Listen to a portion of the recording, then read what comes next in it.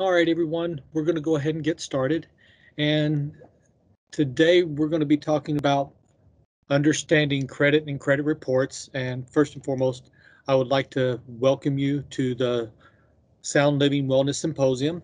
And my name is Scott Davis, and I am a financial counselor with the Department of Personnel and Family Readiness and part of the Financial Readiness Program here on Joint Base Lewis McChord.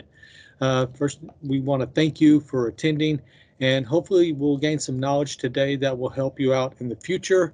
And hopefully, if you're a service member, take this knowledge that you gained today and relay it to your other service members. And it is a great wealth of knowledge.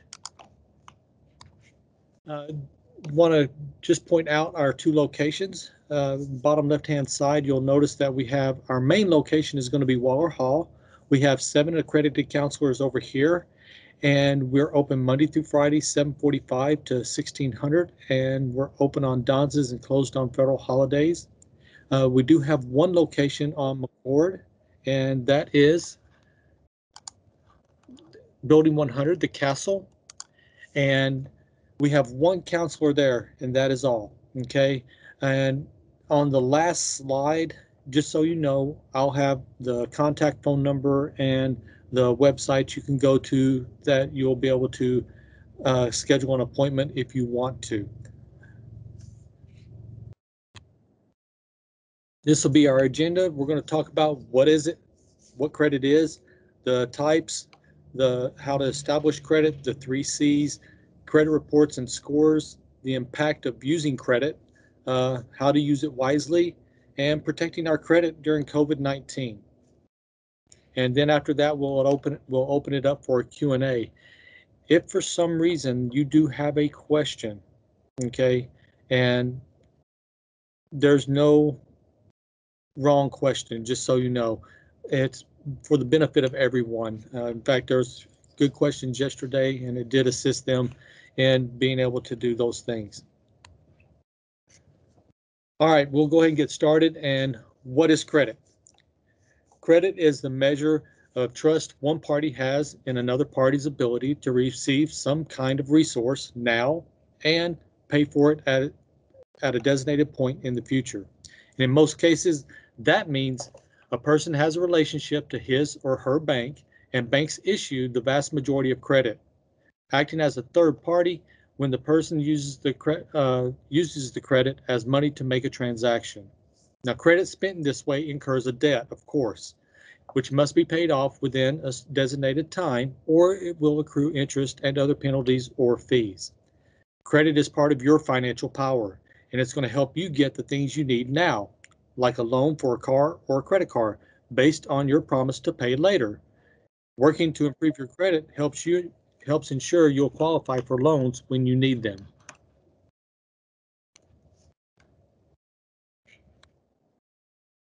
The types of credit. There are many types, and the 2 most common types are going to be the first two listed from left to right, and that's going to be your revolving credit and installment credit. Open credit, it's the least common of all, and I will explain that one as well. Revolving credit. Revolving credit is a line of credit you can keep using after paying it off. You can make purchases with it as long as the balance stays under the credit limit, which can change over time, and credit cards are the most common type of revolving credit. Examples: credit cards, personal lines of credit, home equity lines of credit. In credit cards, more than just plastic, credit cards give you the flexibility of making purchases, transferring high interest rate balances, and borrowing cash to help meet your financial needs. Personal lines of credit, that allows you to borrow money as needed up to an assigned credit line, just like a credit card. Unlike unsecured personal loans, personal lines of credit don't issue funds in one lump sum payment. Instead, you have access to a line of credit which may be accessible by check or a bank transfer. Home equity lines of credit. A HELOC is a revolving line of credit that allows you to borrow against the equity you have in your home. Proceed with caution because HELOCs require you to use your home as collateral. This type of loan is often used by people who need to make significant home improvements.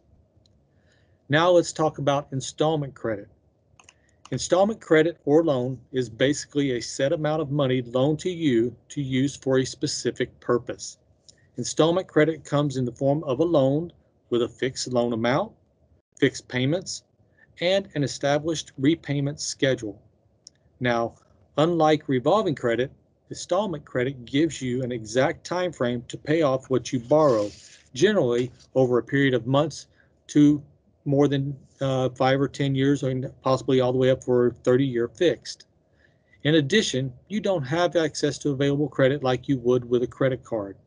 You borrow a lump sum, receiving the total amount of the loan all at once.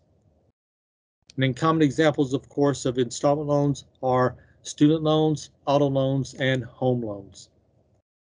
Open credit. Now, this type of credit contains elements of both installment and revolving credit. With open credit, the amount due is usually different each billing cycle, and that amount is typically due in full.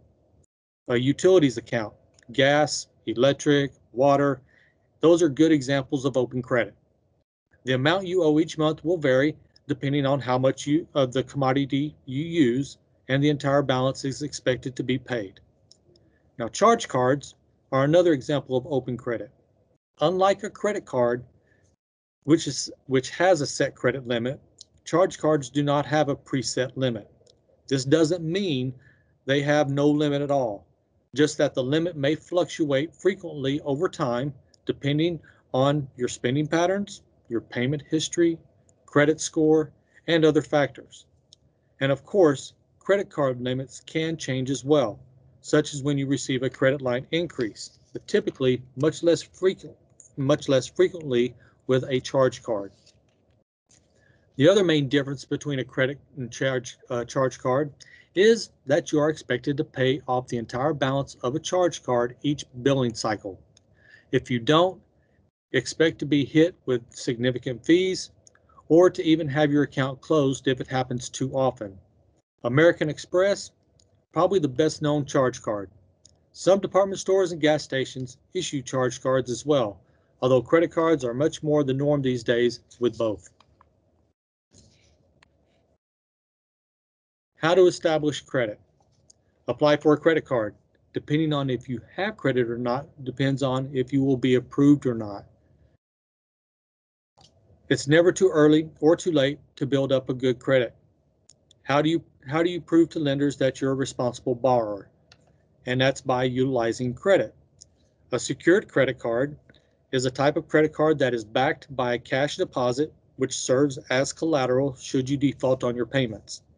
The deposit aside, secured credit cards function like any credit card. Consumers typically obtain secured credit cards to improve their credit scores or establish a credit history. This is usually done with your current banking institution since you have already established a checking account and possibly a savings account. Now pick your banking institutions very wisely. You want someone you can stay with for the long haul, especially if you move a lot. And being in the military, make sure you pick one that is in most of your locations. Paying your bills on time, you should also pay those on time as well. That's including rent and utilities. If you sign a monthly service contract with a business such as a gym and you want to end it early, be sure to follow the rules established in that contract. Don't just stop paying the monthly fee. The business will report you to the credit agencies for breach of contract. Another credit building method is to get a savings secured loan from your credit union or bank and pay it off over several months. Credit unions and banks will give a loan up to the amount of money in a related savings or share account. The money in the savings account is going to be frozen until some or all of the loan is paid off. Since the financial institutions knows it will get its money even if you default, the interest rate on the loan is normally very low. In a way, you're paying a tiny fee to borrow your own money, but the extra few dollars are worth paying to establish your credit. A fourth method is to get a credit card with a local store or gas station. Start with just one card and make small purchases that you can pay off each month. And it might take months, but with consistent application of these four methods, you can be off to a great start credit-wise. And the key thing is paying off your statement balance in full every single month.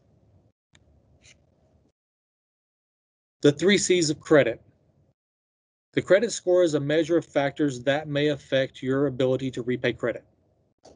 It's a complex formula that takes into account how you've repaid previous loans, any outstanding debt you currently have, and your current salary. A credit score is dynamic.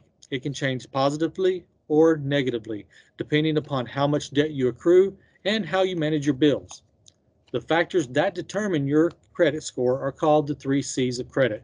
That's character, capital, and capacity.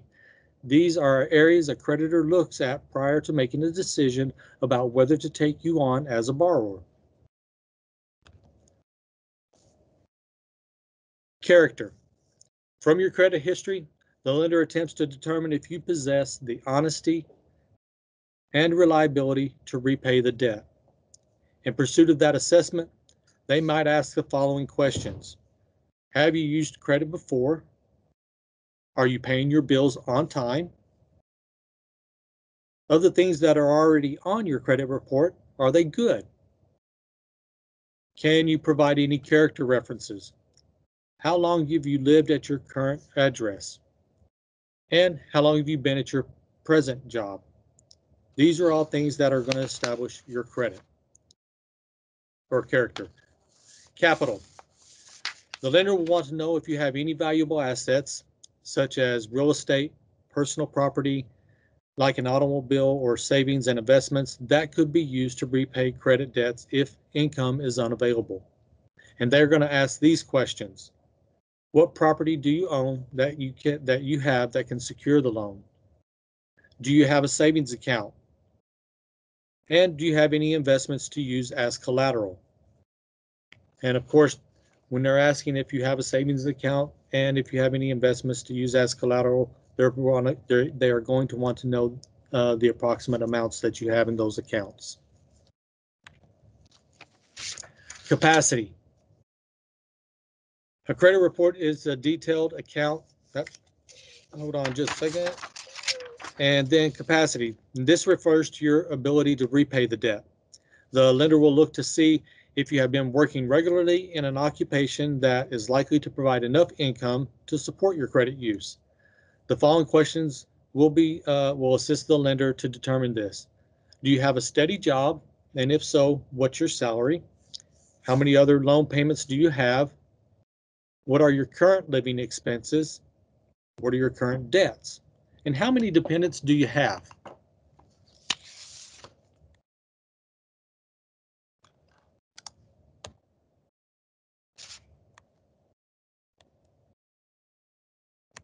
All right, making sure I'm on the right one. Credit report. A credit report is a detailed account of the credit, employment, and residence history of an individual. Credit reports also list any judgments, tax liens, bankruptcies, or similar matters of public record entered against an individual. Prospective lenders use credit reports to help to determine a person's credit worthiness. Potential employers, landlords, and insurance companies will often pull a credit report to perform a background or security clearance check. And just so you know, those potential employers, those landlords and insurance companies, when they pull that credit report, it is not a hard hit. It is a soft pull because you're not trying to gain financing from them. When you are trying to gain financing, then it's going to be a hard pull. It's going to be a hard hit on your credit report. There are 3 major credit reporting companies, Equifax, Experian, and TransUnion. They have their own databases and they do not share their information with each other. You should review your credit report at least once every year to make sure the information is correct and up to date and that you haven't become a victim of erroneous reporting or identity theft, both of which can hurt you and your credit. And with that being said, of course, right now during the COVID-19 pandemic, A lot of people are idle. Idle hands do the devil's work. Okay, so they have a lot of times on their hands, and a lot of identity theft is occurring. Now, federal law allows every American with a credit history to get one free credit report each year from the three big companies, and you can get those free reports at annualcreditreport.com. And just so you know, right now during COVID, also, you can actually pull each credit report once a week from annualcreditreport.com until the end of April. Okay, I'll say that again. Until the end of April, you can actually check your credit report from each of the three agencies from annualcreditreport.com once a week. And at the end of the briefing, I'm going to show a different screen, and I'm going to show active duty personnel actually some good information about getting their free credit report as well through each Equifax, Experian, and TransUnion.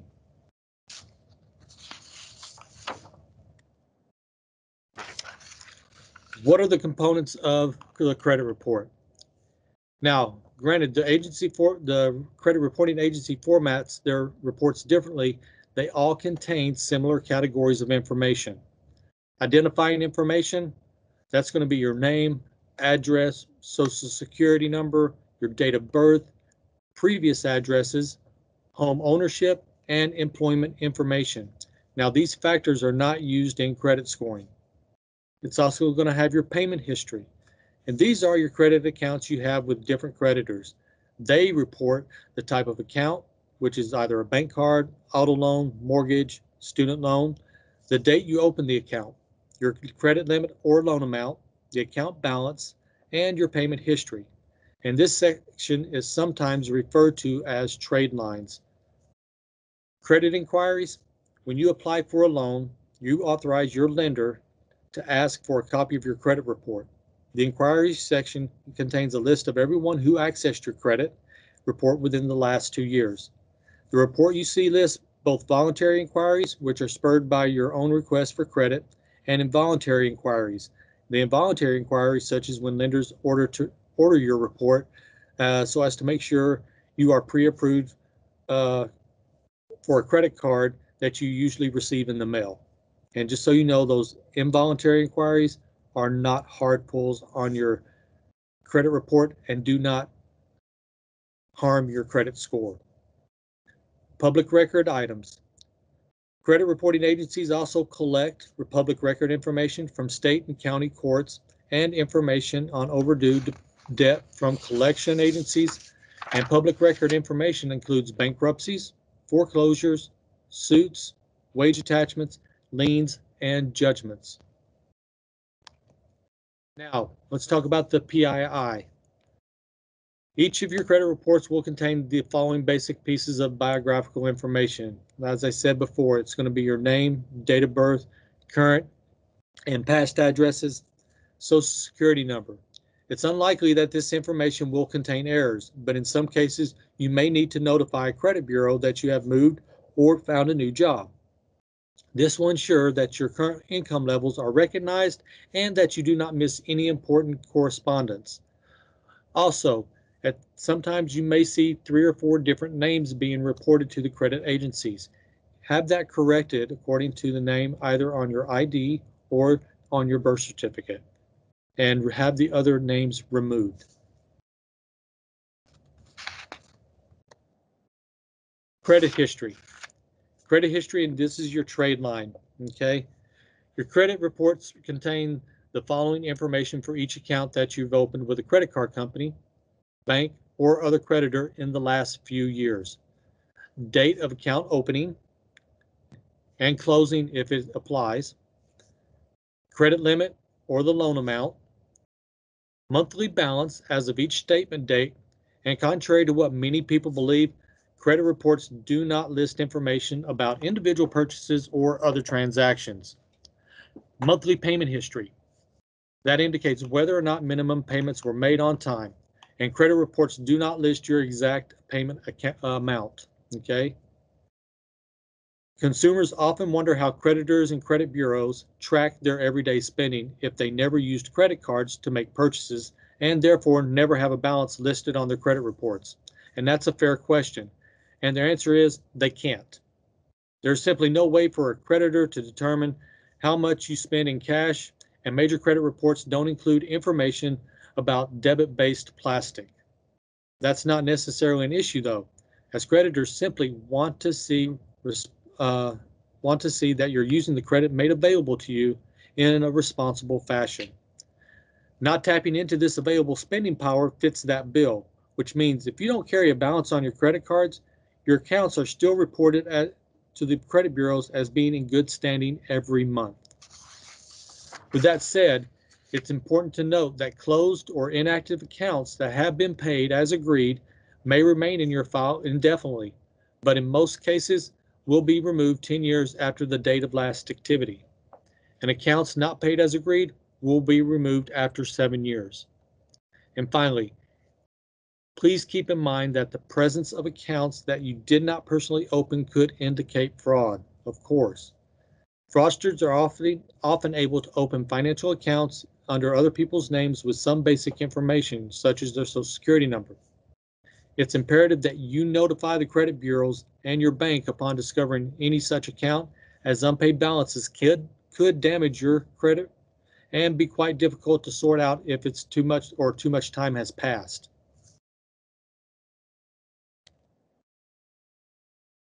Credit inquiries. An inquiry is basically recorded whenever your credit report is viewed by another party, such as a lender, credit card company, service provider, landlord, or insurer. Credit inquiries remain on your credit report for up to 2 years, and each can temporarily result in a slight dip in your overall credit standing. And again, that's only going to be those credit pulls that are for when you're trying to gain financing. If you're going to try to purchase a car and they pull your credit report, that's going to be a hard pull. If you're going to rent an apartment and they pull your credit report, that is not a hard pull. That's not going to hurt your credit score. If you wish, you can opt out from allowing companies to look at your credit report without your permission, and this will simply remove your name and contact information from the list that credit bureaus sell banks so that they can send people pre-approved credit card offers. So if you take your name off the list, you'll quit getting all those bank card offers in the mail. Public records. There are 3 main types of public records that can be included in credit reports. Each has a detrimental impact on your credit standing and may remain for up to 10 years. Bankruptcies. Chapter 7, 11, and 13 bankruptcies can be listed on your credit reports. The length of time they will remain there and the damage done to your credit standing depends on the type of bankruptcy in question and whether or not you adhere to the terms of that bankruptcy. Other than that, and I'm going to quote Dr. Deborah Thorne here, she's an associate professor of finance at Ohio University, there is no way to mediate how much a bankruptcy affects your credit score. It is what it is, regardless of the chapter filed. Tax liens. Now, courts often attach a notice known as a lien to your property records in order to block the sale of that property until unpaid debts, usually unpaid taxes, are addressed. Civil judgments. If a court finds that you owe another party money, and that could be child support, something of that nature, this will be reflected on your credit report.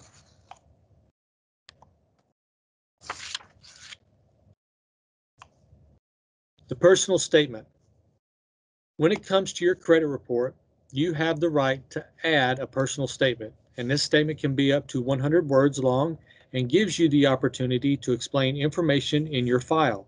Now you can address any aspect of your credit file, including multiple items. There are many possible uses for this 100-word statement. Explaining the reasons for filing that bankruptcy. Now, part of the process of recovering from bankruptcy should be including a personal statement explaining your situation. If you can let creditors know that your bankruptcy resulted from divorce, medical issues, or other unexpected tragedies, it might help you with some lenders and credit grantors down the road. Clarifying any inaccuracies. If there is a mistake in your report that you are having trouble getting updated, you can set the record straight by filling out a personal statement or calling attention to a dispute. If an account you are disputing is listed by a creditor as past due, or a collection agency is trying to make you pay an account that isn't yours, this personal statement allows you to explain that you are disputing the debt while you are working to have it removed from your report. Adding information about negative items. If you have an account that has a late or missed payments, you can explain why. It won't help your score, but it might reassure an underwriter that you are not likely to default again in the future. Explaining a fraud alert more fully. If you are the victim of identity theft or fraud alert, or if you are the victim of an identity theft, a fraud alert is going to be placed on your file. The personal statement allows you to explain the situation more fully and point out which accounts were affected by the ID theft. And be aware that including a personal statement in your credit report won't always help you. Many creditors simply don't read them at all. Some let computers evaluate credit reports for them. And since the personal statement cannot improve your credit score, it won't have an impact in most cases. But some lenders, however, will personally evaluate applicants, and they don't limit themselves to just checking your credit score. In these cases, a well-written personal statement might help you get approval. And you should also consider the other readers besides creditors when drafting the personal statement. Potential landlords, insurers, and employers may access your report as well. The personal statement might not help you get credit, but it can assuage the potential employer who is reviewing your report before deciding to offer you a job. And that means you should be careful about what personal information you include in your statement, as well as the tone and language of what you write. And of course, if it's a medical situation, you may not want to go into detail about the personal medical situation. The FICO score.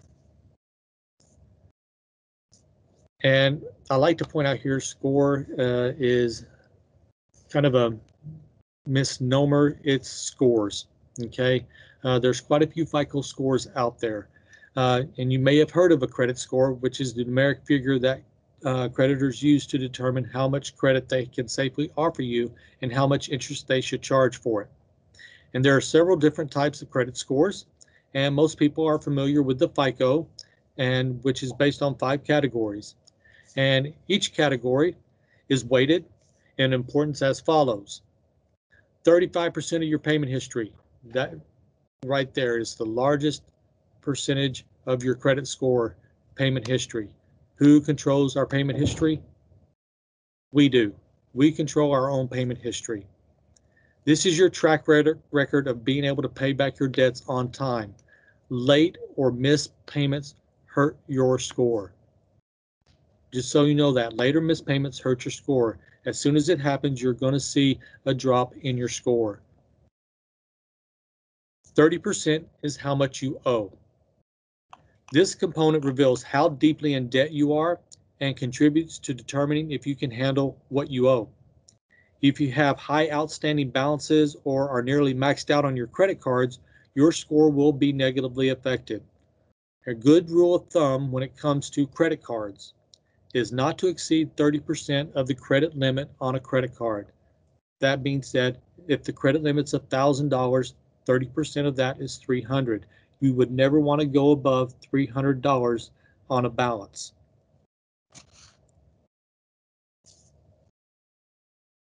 %15 is going to be length of your credit history. And this shows how long you've had and used credit. The longer your history of responsible credit management, the better your score will be because lenders have a better opportunity to see your repayment pattern. 10% is types of the credit in use, and this shows the mix of credit types you use, such as credit cards, retail accounts, installment loans, finance company accounts, and mortgage loans. You do not have to have each type of account. Instead, this factor considers the various types of credit you have and whether you use that credit appropriately. For example, if you charged a frivolous purchase like a boat onto a credit card, that would hurt your score. But if you got an installment loan for the purchase of that boat, it's not going to hurt it as bad right away. The last 10% of your credit score is going to be determined from new credit or inquiries into your credit history. These suggest that you have or are about to take on more debt.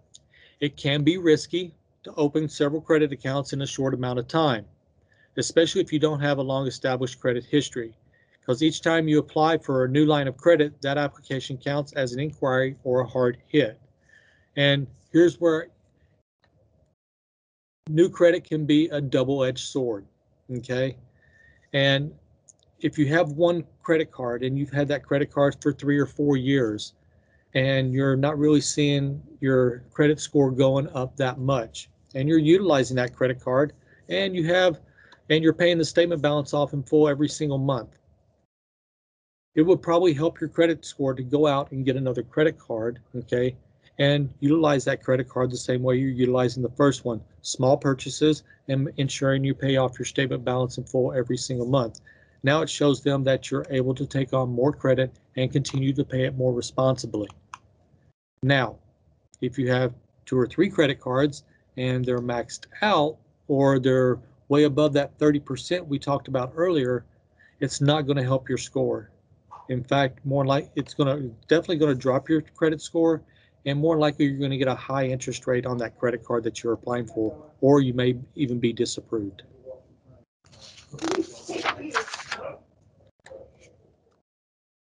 Now, these are going to be the impacts of your credit scores. Okay, Kate and Mike, they each just purchased a new car for $12,000. Okay, that's the loan amount. Both of them decided to take out a loan with a 5-year term from their bank. Mike has a credit score of 620. He's given an interest rate of 12% with a monthly payment of $266.93. Kate has a credit score of 760 and is given an interest rate of 3% with a monthly payment of $215.62. Now, at the end of the 5 years, or the 5-year term, when both Kate and Mike have their loans paid off, Mike, he's going to have paid $4,016. Kate, she's only going to have paid $937.46. Now, this resulted in Mike paying over $16,000 for that same $12,000 car, where Kate, she only paid $12,937 for that same vehicle.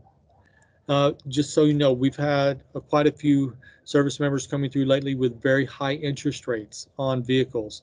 I had a service member come in, 26 years old, and when he went to apply for financing at the dealership, they told the service member they had ghost credit, meaning their name is out there, but they have never used a credit card, they've never had a loan, and so pretty much they have no credit score.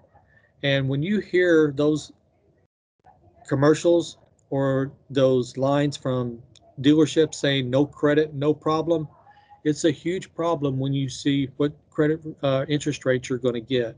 That service member, one, he had to put down $7,000 towards the purchase of the vehicle, and he was still given a 19.99% interest rate. I had another service member came in and he purchased a $15,000 car. Total financing of the car was $16,700 with licensing, taxes, and fees. His interest rate was 24.75%. And over the life of that loan, he's going to end up paying $32,000 unless he gets it refied after a certain period of time to hopefully lower his interest rate. So be wary of your credit score. Okay, no gross credit, you're going to have a high interest rate. That service member, his credit score was in the high 500s. Okay, so therefore, reason being, that's why he got a 24.75% interest rate. Over on the left-hand side, you'll notice these what your credit scores can affect. It can affect your interest rates, as demonstrated on the right-hand side. It'll actually affect your insurance rates, ability to rent a house or an apartment, employment, loan or credit card approval, and of course, all the way down at the bottom, security clearance. Now, just so you know, from OPM, failure or inability to live within one's means, failure or inability to live within one's means, satisfy debts, and meet financial obligations may indicate poor self-control, lack of judgment, or unwillingness to abide by rules and regulations, all of which can raise questions about an individual's reliability, trustworthiness, and ability to protect classified information. That directly goes into security clearance. And as you all know, if you do hold a security clearance, the Department of Central Adjudication Facility is reviewing credit reports now at random, and it's going to be done at least once a year, if not more. Using your credit wisely. One way to look at using a credit card is basically taking out a loan each purchase you make. Pay your credit card balance in full every billing cycle, and that's to avoid paying any interest. As long as you pay the statement balance in full, you avoid paying interest. I did not know that. I always assumed that you had to carry a balance on a credit card to increase your credit score. That's not true. Use your credit card, get your statement, pay your statement balance off in full before the due date. That's how you're going to increase your credit score. And make sure when you utilize that credit card, it's less than 30% of the credit limit. Make all your payments on time every time. Make sure you're paying more than just the minimum. If you're going to carry a balance on your credit card, pay more than the minimum. I always pay more than the minimum because it's going to take you forever to pay that credit card off. If you're going to be late on a payment or anything like that, contact your creditor. They want to hear from you. If you're in the service, they are going to assist you. They love the military. But make sure you contact them, and that's before you're late. Don't take on any monthly payments you can't afford, and don't borrow or charge more than you can afford to pay back. I like to look at this. If you don't have enough money in the bank in checking or savings to cover that purchase, you shouldn't be buying it.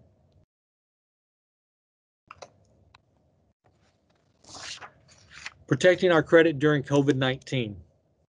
Again, pay your bills on time. And if you have the means, try to pay them on time to avoid having any delinquencies recorded in your credit reports. Now, unless you have a special arrangement with your creditor, late and missed payments may still get reported to credit bureaus. Again, unless you have a special arrangement with your creditor, late and missed payments may still get reported to the credit bureaus. The best defense against letting that happen is doing what you can to make payments on time. Even if you're only making the minimum payment the lender requires. Contact your creditors and service providers to see if they can help. Many lenders and service providers are providing relief to people impacted by COVID-19.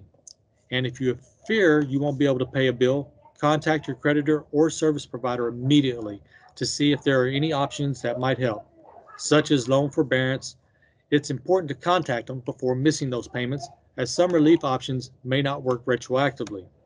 Now, if you take advantage of a relief option, make sure the agreement you make with your creditor might include protections for your credit score.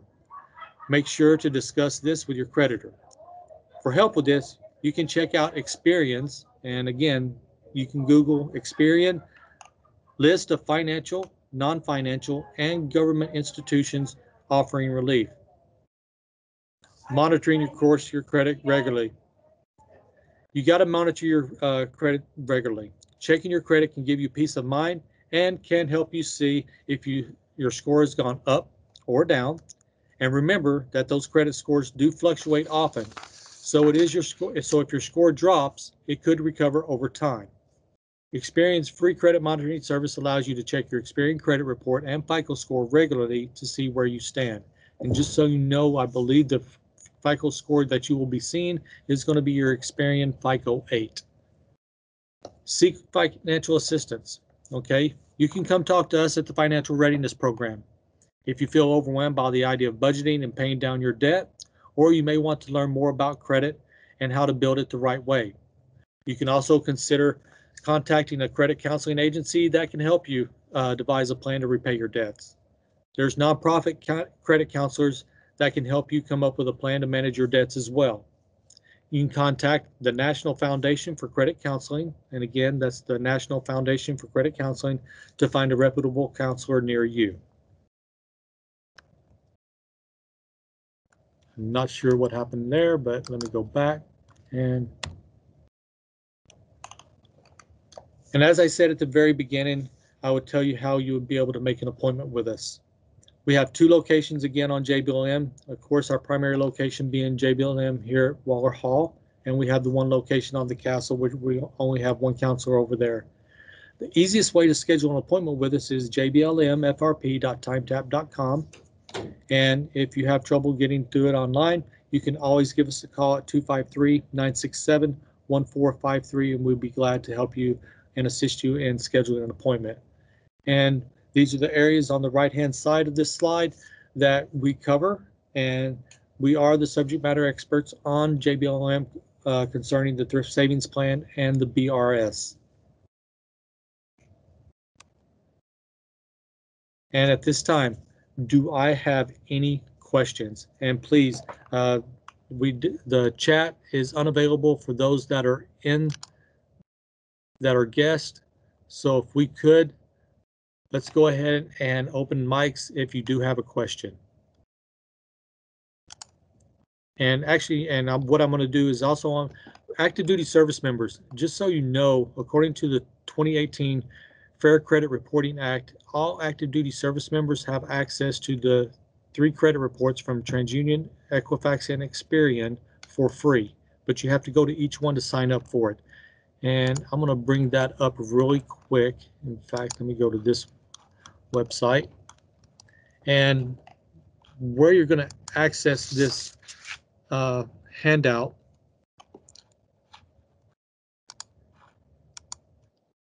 is at financialfrontline.org. Financialfrontline.org.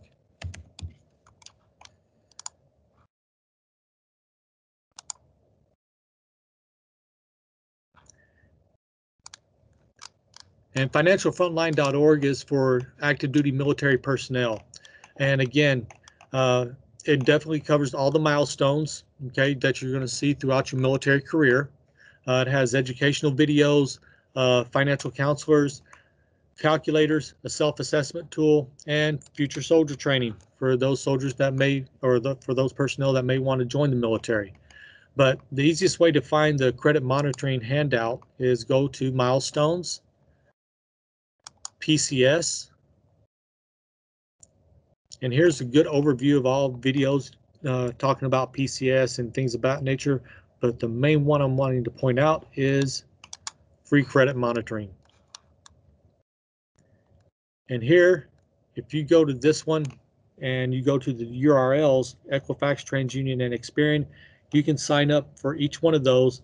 And if you look, these are the services you're going to be getting from the credit servicing agencies. Equifax, Experian, TransUnion, Equifax and TransUnion, you get $25,000 in ID theft insurance for free, just because you're on active duty. Okay, you get daily fraud alerts. You can lock your credit. That means no one can access it. So this is a great tool for active duty soldiers, especially if they're going to be going to the field for a long time, for 30 days. They can lock their credit, or if they get deployed, this will be a great thing for them to utilize to lock their credit to ensure nothing happens while they're gone. Another website that is great for military spouses, and if you haven't heard about it,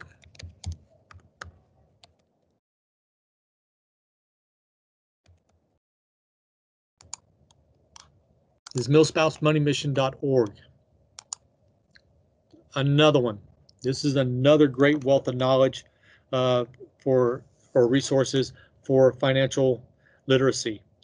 If you want to increase your financial literacy, come to milspousemoneymission.org.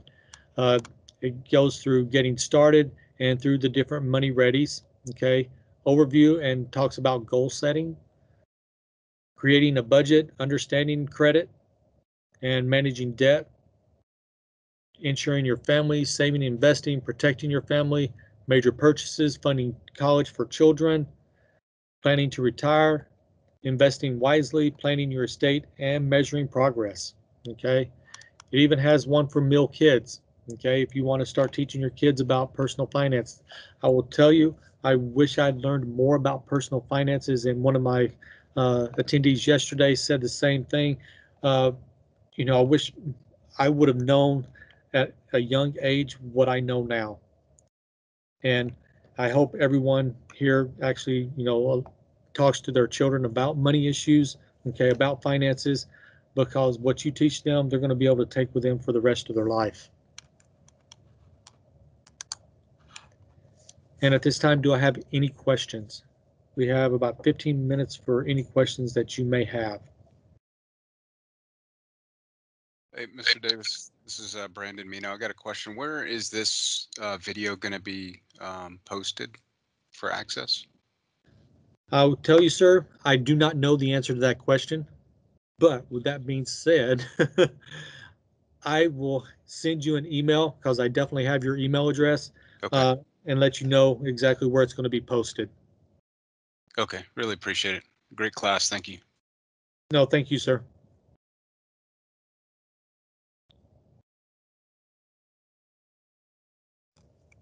You're on mute. Yeah, I'm good. I just that was my only question. Really appreciate the class. Hi, sorry. Now it's Cheryl. I think you can hear me, I hope. Yes, I can, ma'am. When you send that link out to the presentation, can you also include all the links that you've shared with us at the end? Because we could just see your screen, which said Q&A on it, and we weren't able to see the websites you were referencing. Oh, really? Hold on. Yeah, I think that's the case for all these symposiums, is the chat box. Does it work for guests? Correct. Yeah, it doesn't work for us either. So I don't think anybody can see it.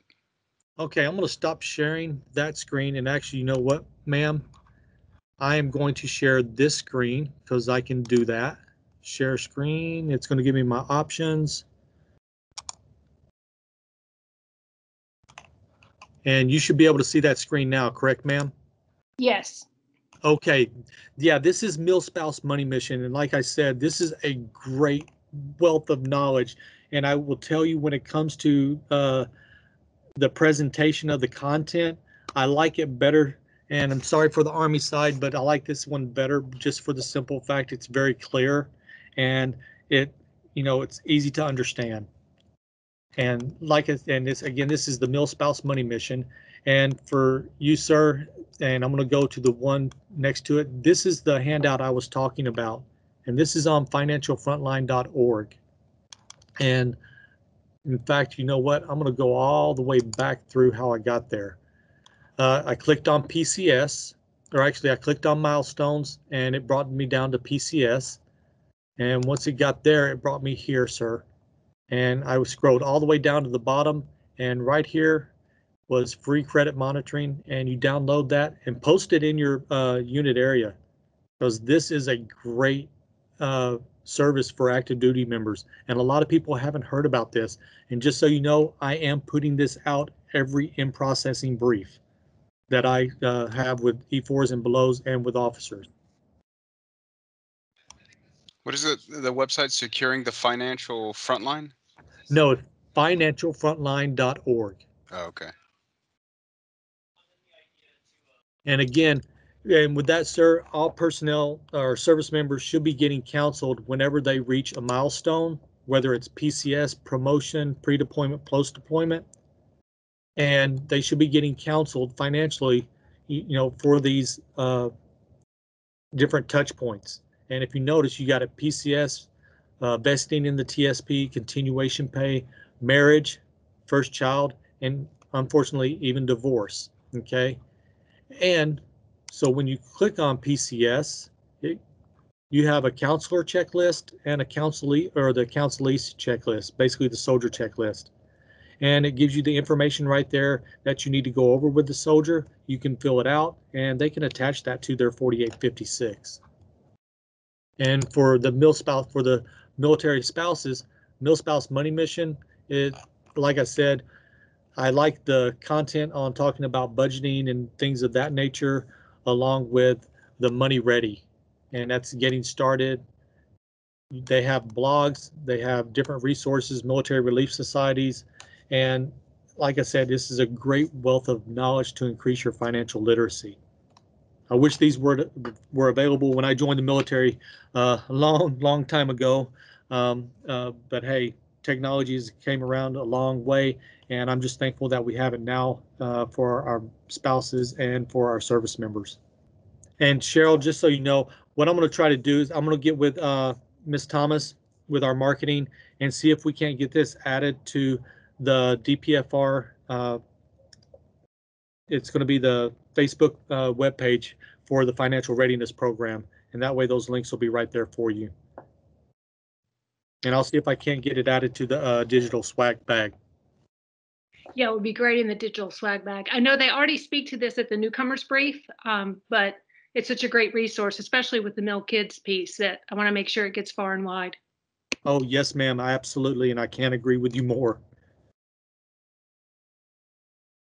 And this will just give you an idea about the Mill Kids. That's tips and tools to raise financially fit kids, and it talks about their values and habits. And you know, one of the things that I learned in the process of getting my certification, it is about behavior, and your how you control your finances throughout your life really depends on how you were raised. And I money was not discussed in my home. It never was. And I mean, a little bit about myself. I lost my father when I was very young and raised by a single parent, and that's why it was never talked about. All I know is there was food on the table, a roof on my head, and clothes on my back. And I was able to get back and forth to sports whenever need be. So when I joined the military, I didn't know. I started getting that paycheck, and I'm like, okay, I've got a lot of money. I'm rich. I'm going to be spending my money. Okay. And it took about 2, 3 years before I really learned how. And of course, when I joined the military, there were no cell phones, no internet, no computers, nothing like that. So I really didn't have a lot of expenses. But for some reason, I didn't have a lot of money in savings because I didn't plan things out. And that's one of the things we are really concentrating on, is letting all soldiers know, whether you're single or married, you need to be budgeting your money on a monthly basis and making sure you're living below your means, not above it.